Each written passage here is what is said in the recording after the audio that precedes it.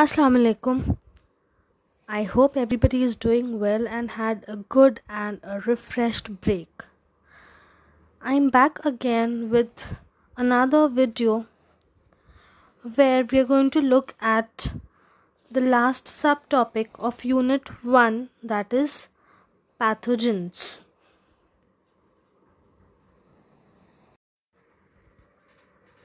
In today's class, we shall learn what is the difference between a parasite and a pathogen. Then we shall also see some of the diseases caused by these organisms. And we are going to revise antibiotics and vaccination, which we had already studied in our last year's biology class. So let's begin with studying the difference between parasite and a pathogen. Both are similar, but there are a few differences between them. Let us see what they are. A parasite is an organism that lives inside or on another organism, which is called as the host organism. So any organism that is living inside or on the host cell and benefits from the host is called as a parasite. And any organism who causes disease is called a pathogen. So pathogens are disease causing agents and they cause sickness to the host. Coming to the next point, parasites are macroscopic organisms. Macroscopic means they are visible to the naked eyes, whereas pathogens can either be microscopic or macroscopic. That means some pathogens are visible only under the microscope and some pathogens you can observe it through your naked eyes. So they are either microscopic or macroscopic organisms. Moving on, all the parasites do not cause infectious diseases in the host organism. They might be living inside the host cell or on the host organism, but all the parasites do not cause infectious diseases to the host, whereas all the pathogens are responsible for causing diseases in the host organism. So all the pathogens are going to cause diseases. So not all the parasites are pathogens. Pathogen can be anything which is causing disease. So not all the parasites are pathogens. Then we have three main types of parasites. The first one is protozoa. The next one is helminth, and the other one is ectoparasites. I am sure you're familiar with the term protozoa. What do you mean by helminth? Helminth are nothing but worms, worms like roundworm, tapeworm. So these are large macroparasites. They are basically like worms. And ectoparasites, they are the parasites that live on the outside of the host cell. Okay, so ectoparasites are the parasites which live outside of the host cell. Examples of ectoparasites include lice or fleas. Whereas pathogens are of 6 types. You've got viruses, you've got bacteria, fungi, protozoa, helminth and rickettsia. What is this rickettsia? Again, these are pathogens which grow inside the living cells and are similar to bacteria. So they are pathogens, they grow inside the living cells and are similar to bacteria. So this was all about the difference between a pathogen and a parasite. Now, in addition to some viruses, some bacteria, fungi, and prototists cause diseases. What are prototists? Prototists are sometimes called the dustbin kingdom. Why are they called the dustbin kingdom?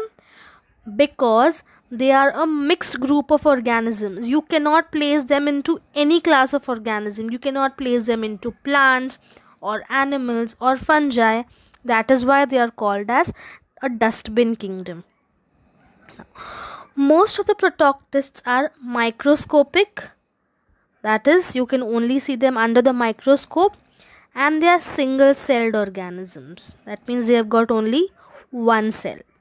Now, some of them look like animal cells, such as amoeba. So, amoeba is a prototist. Some of the organisms which look like animal cells but are not actually animals, they are called as prototist. Okay, and basically, or they are called as protozoa. Now, other prototists have chloroplasts and they carry out photosynthesis, and they are more like plants. They are not plants, but they have got the characteristics like plants. So they are called as algae. So basically you've got two prototists, that is protozoa and algae. Those which have got characteristics like animals are called as protozoa, and those who have characteristics like plants are called as algae. Example of protozoa we saw is amoeba, right? Then there are some prototists which also cause diseases, such as the plasmodium. Plasmodium is an organism which causes malaria. You can just look at it in detail in the next half of the video. So just for now, remember, plasmodium is a parasite which causes malaria. So before looking on to the diseases caused by these organisms, let us first quickly see the structure of these organisms. If you remember, in our previous class, we had studied the structure of a virus. Let us quickly revise it. As you all know, viruses are smaller than bacteria, right? They do not have any cell wall, they don't have any mitochondria, no nucleus, and they cannot live independently. So what do? They have to depend on the host cell. So they reproduce inside the cells which are called as the host cell.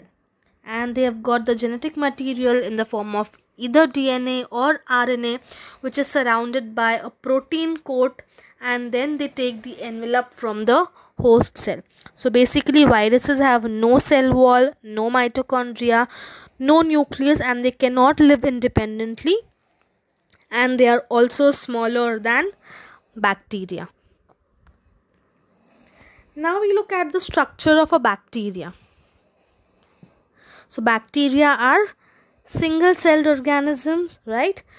As you can see, they have got a cell wall, they have cell membrane, they also have cytoplasm, but they do not have a nucleus.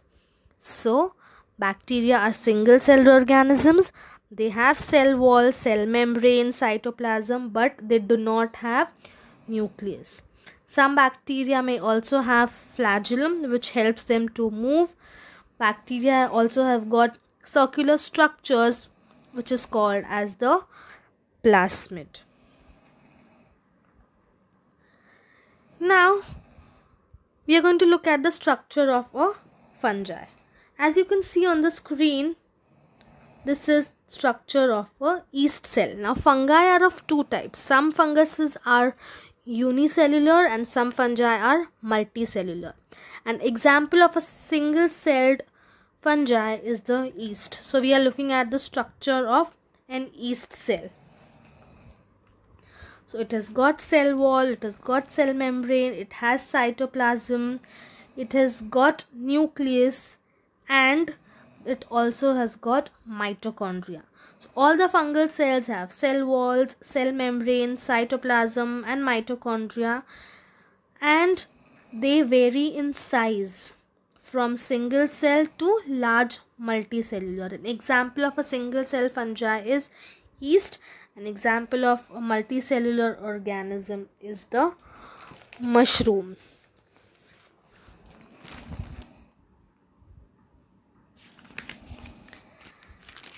Now, this is the structure of mycelium of mucor. If you remember, we have observed this under the microscope, right? The structure of fungus. So it has got a spore case which has got spores in it.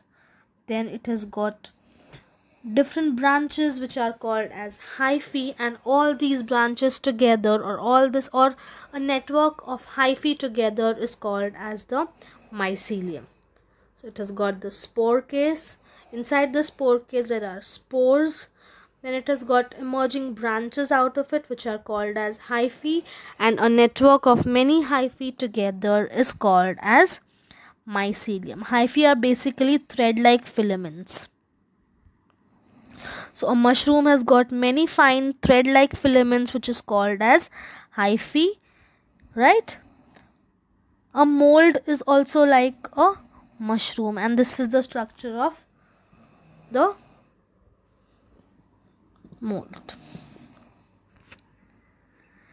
Now, after knowing the structures of each organism in detail, we are going to look at a few diseases which are caused by these organisms. Yes, we've studied all this last year as well, so I hope you can recollect.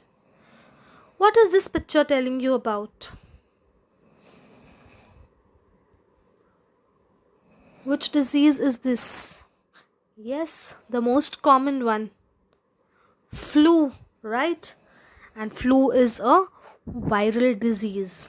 Flu is caused by a virus. And what are the symptoms of flu?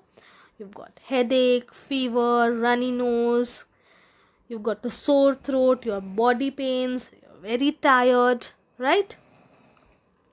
So we studied a viral disease, that was flu.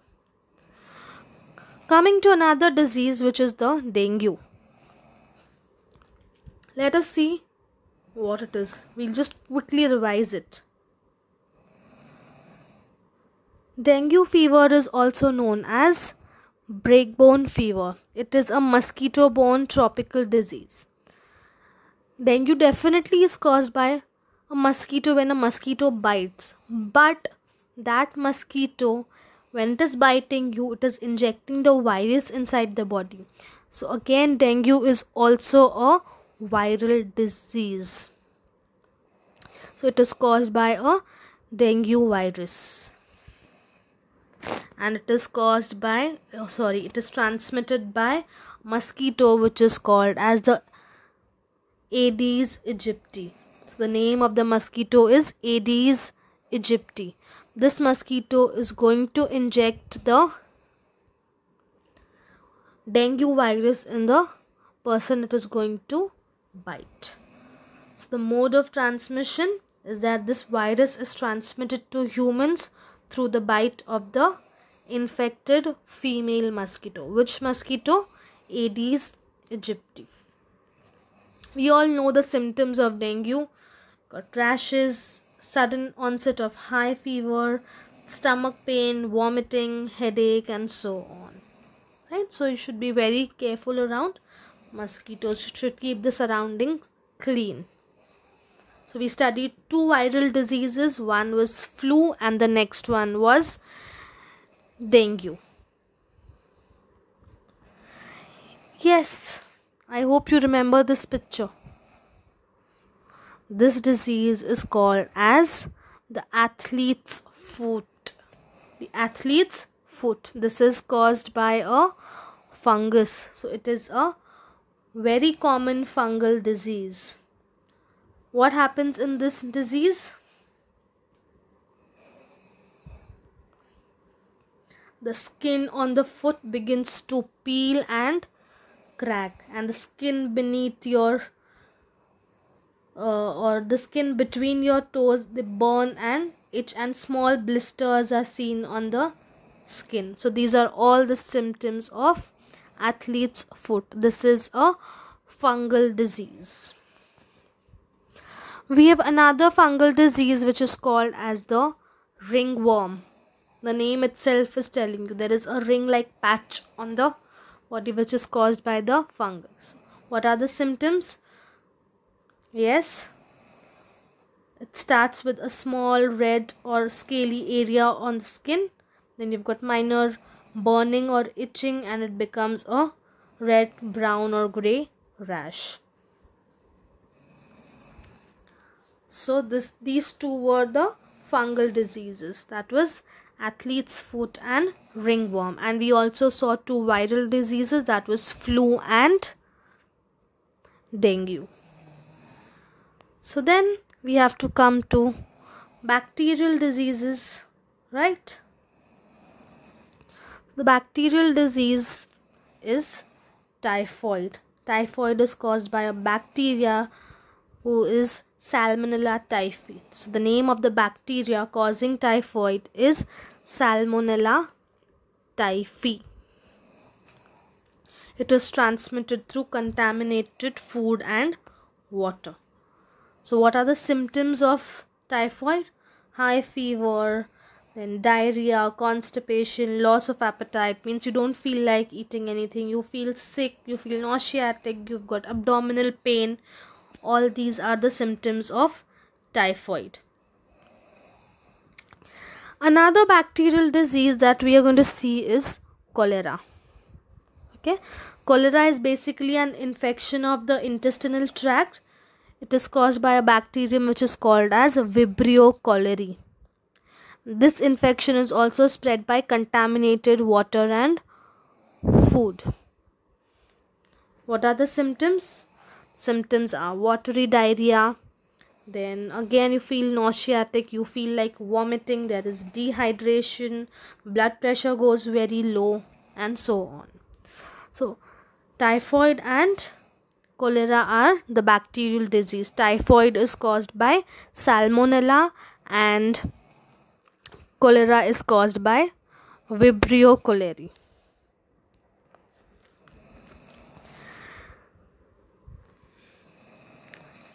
The next disease that we are going to study is malaria. As we saw in the previous slide, that malaria is caused by a protoctist. What was the name of the protoctist which caused malaria?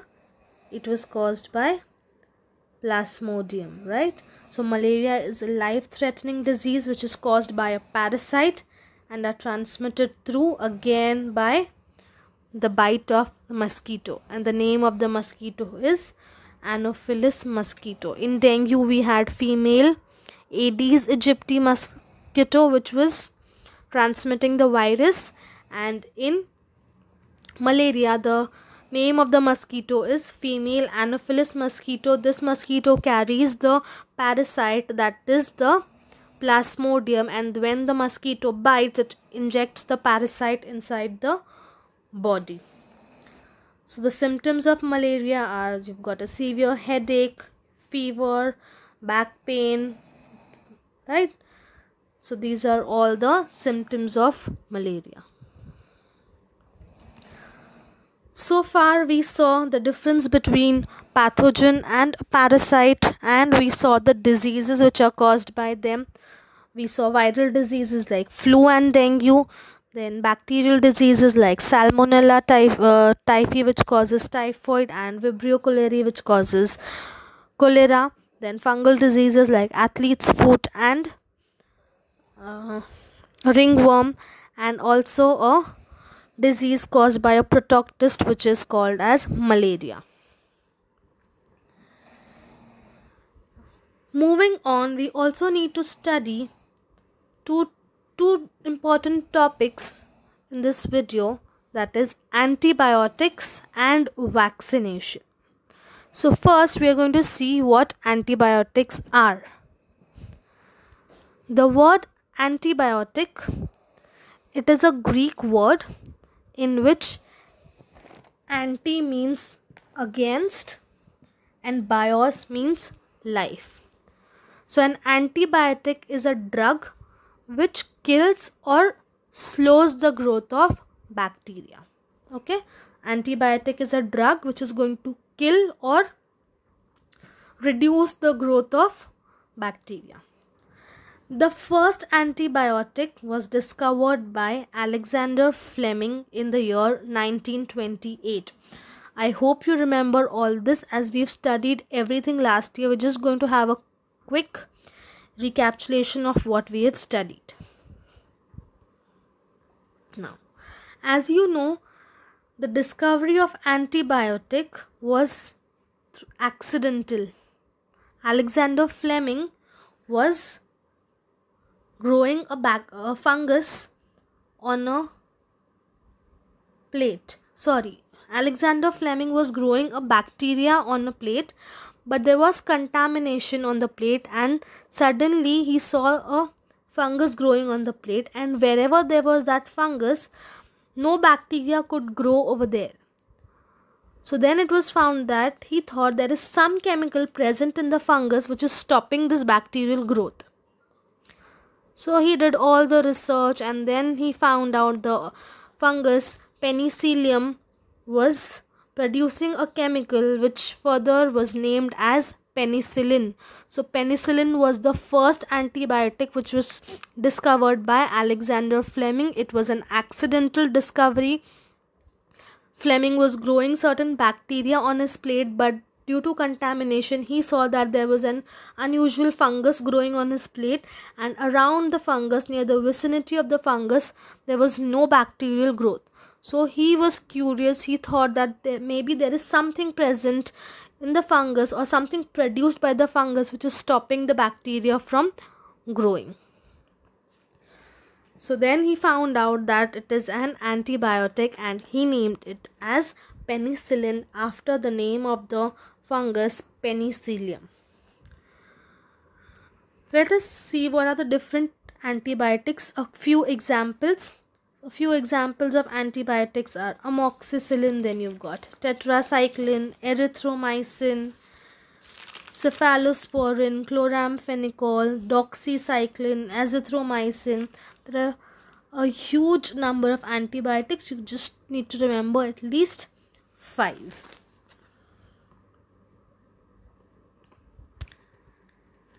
Now, look at this picture. There are different antibiotics used.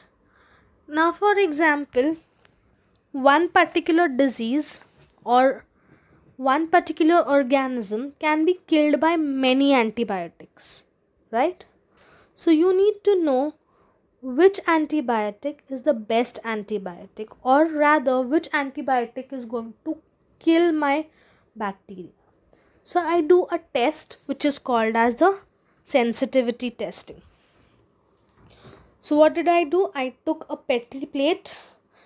I started growing. I gave the bacteria all the nutrients in my nutrient agar medium, and I started growing my bacteria. And I took different antibiotics and I placed it on my plate. Wherever I can see clear zones, that means that in that particular area, microorganism or my bacteria is not growing. That means that particular bacteria is killed, right? These kind of bacteria which cannot grow in presence of an antibiotic are called as sensitive, or they are not resistant. Okay,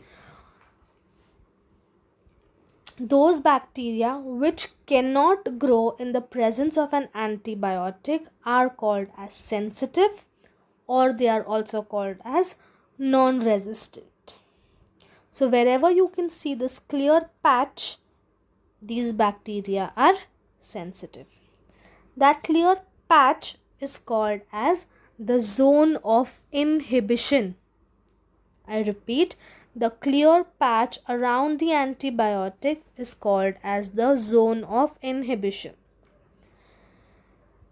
In one case, you can see that around the antibiotic, there is no zone of inhibition. That means bacteria is still growing near the antibiotic.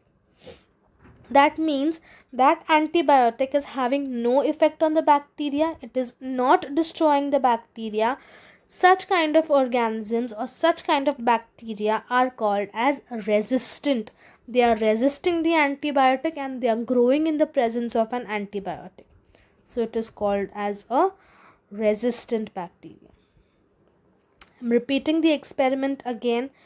This is called as a sensitivity testing. I take my Petri plate, I put the nutrients in the medium and I put my bacteria to grow. For example, the bacteria is E. coli or Salmonella or Lactobacillus, whatever the organism I am putting it to grow.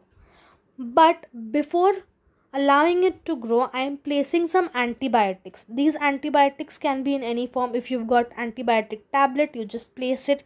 Or if the antibiotic is in liquid form, you take a paper disc, dip it and you place it on the plate. And you allow the organism to grow. You keep it in the incubator and you're giving it 2 days time to grow. When you remove the plate, you see that there are clear patches around the antibiotic. Those clear patches are called as the zone of inhibition. The organism which cannot grow in the presence of an antibiotic are called as sensitive or non-resistant. And the organism that is growing in the presence of antibiotic shows that it has no effect of the antibiotic on it are called as the non-resistant organism. I hope it's easy because you've studied this last year as well. So I don't think you should have any confusion after this. Now, for example, one particular organism has got 3 different antibiotics now. 3 different antibiotics can kill one organism. So the doctor did a particular test for you and he found out that your organism is Salmonella, for example. Now, he also knows that there are 3 antibiotics which can kill Salmonella. So how does he decide which is the best antibiotic? So he is going to again decide it by doing antibiotic sensitivity testing. So the antibiotic which will give the biggest zone of inhibition is the best antibiotic. So can you see from the picture which antibiotic is giving you the biggest zone? I guess the third one, right? That third antibiotic is the best antibiotic. So the doctor is going to prescribe you this particular antibiotic, right? Because it is giving you the biggest zone of inhibition. So this was all about antibiotics. Now we move on to the next subtopic and the last subtopic of our unit, that is vaccination. What is vaccination? When you give a particular vaccine to somebody, it is vaccination, right? So what is vaccine? Vaccine is a biological preparation which gives you immunity against a disease, right? A vaccine is a biological preparation that is going to provide immunity against a particular disease. A vaccine typically contains an agent that resembles the disease causing microbe. That means, for example, I want to make a vaccine for polio. So the thing that I have as a vaccine is nothing but weakened virus or killed one. So a vaccine basically contains dead or weakened pathogens, right? But they don't make a person ill. When you take a vaccine, do you fall ill? No. It is containing dead or weakened pathogen. They don't make a person ill, but they evoke an immune response. How does it happen? Now, Normally when any foreign invader enters your body, foreign invader means anybody, the bacteria or virus which is not present in your body, who's an outsider, who's a foreigner. So when a foreign invader enters the body, your immune cells are going to respond and they have to destroy it. As you know, your blood has got white blood cells which provides you immunity, so they are going to make antibodies, right? But it takes a lot of time for the cells to make this antibody. First they need to know the bacteria or the virus, understand its structure, and then only they can make antibodies. So the first time when the body faces a particular invader, it takes a lot of time for them to produce antibodies and destroy the invader. So this is the time where vaccines help you. If you took a vaccine for that particular organism, see, whenever you take a vaccine, it is nothing but dead or weakened antigens, right? So the body is going to recognize it as foreign and the WBCs are immediately going to make antibodies and kill it. So second time when the pathogen enters, the body already knows, okay, he had come, so I had made this antibody. So your body is going to make, or your WBCs are going to make those antibodies very quickly, and they are going to destroy the pathogen, and that is why you don't fall sick. That is how vaccines are providing you immunity. Because vaccines are acting as fake, they are fake, right? They are dead. So vaccines are acting like invaders or bacteria or virus. Your body is going to destroy them, and when the actual virus enters, it is going to know that, okay, when he had come, I had made this antibody. So immediately those antibodies are made and the pathogen is destroyed. This is how you don't fall sick, right? So in today's class we saw difference between pathogen and parasite, the diseases caused by them, and what are antibiotics and vaccination. So with this, alhamdulillah, we are done with the first unit, and we shall start with the second one in the next class. I hope everything is clear. If you've got any doubts, you can ping me anytime. So that's all for the day. Thank you.